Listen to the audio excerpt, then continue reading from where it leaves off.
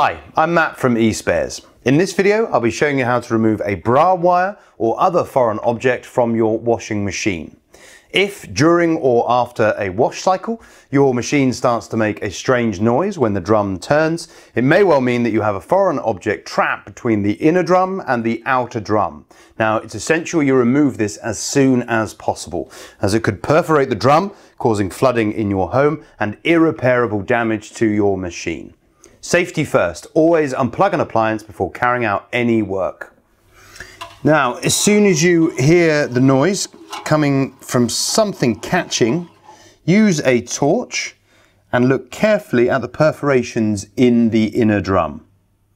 Slowly turn the drum and try and identify where the noise is coming from. You may be lucky and spot the end of a bra wire. And using your hands very carefully or a pair of pliers, ease the bra wire out of the perforations. You might need to turn the drum a little to ease it out.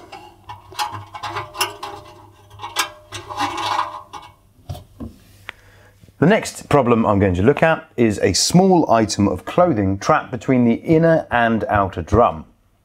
If you spin your drum and you can see and feel a lot of resistance in the drum, it may mean that something is trapped between the inner drum and the outer drum.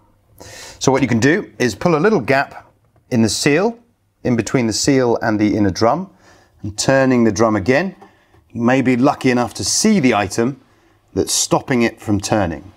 However, if you can't, it's a good idea to use a thin, flexible probe, such as a cable tie, and work that around the outside of the inner drum to see if you can feel where the object is. I can actually see it and feel that we have a cloth trap between the inner and outer drum. If you can pull that out with your fingers, great, but what may well happen in that case is the item will break in half if it's a rag such as this, and you don't want the other half being trapped inside the machine. So, to remove this, I'm going to use a flat-headed screwdriver and wedge that between the inner drum and the door seal, and then lever it back, just to give me a bit more space to access the item inside.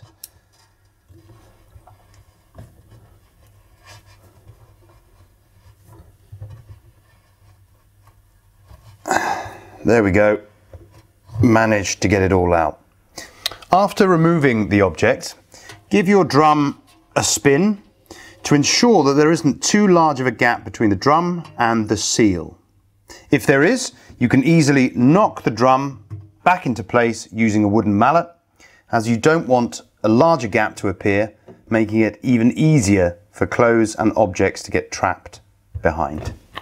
If you've been unsuccessful in finding the object between the inner drum and the seal, it may well be that it's slipped underneath the drum. To access underneath the drum, you're going to have to remove either the heater or the sump hose to find the object. I've just removed the back of the machine, and I'll take the heater out to show you how an item could be trapped in the heater itself. And there we can see the item.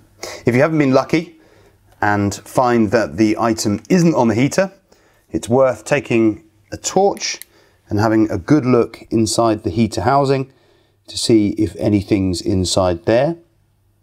Failing that, you'll want to gain access to the sump hose from the bottom of the machine.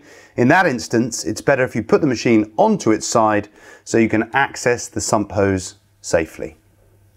When putting the heater back in, make sure that you push it in firmly and that it engages with the bracket.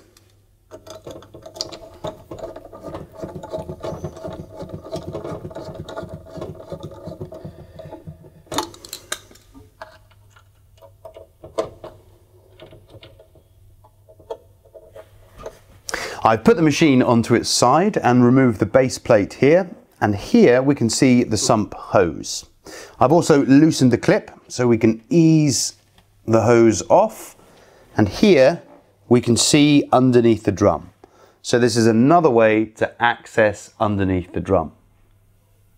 You could also tilt the machine back upright and use a torch to shine through the perforations, and then if you see an object, you could push it through and access it via the sump opening here.